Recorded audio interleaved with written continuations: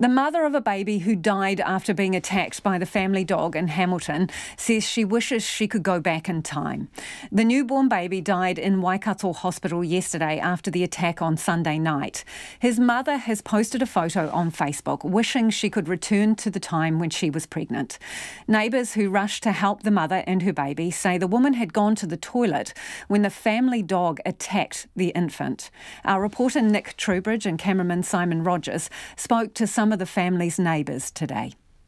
I'm here in the street in the Hamilton suburb of Enderley where this horrific dog attack occurred on Sunday.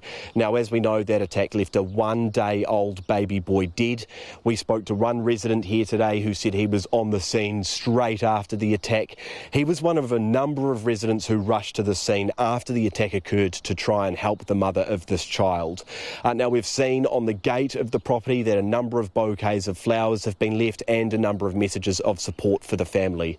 As for the animal itself, well, that's currently at a Hamilton City Council animal control facility.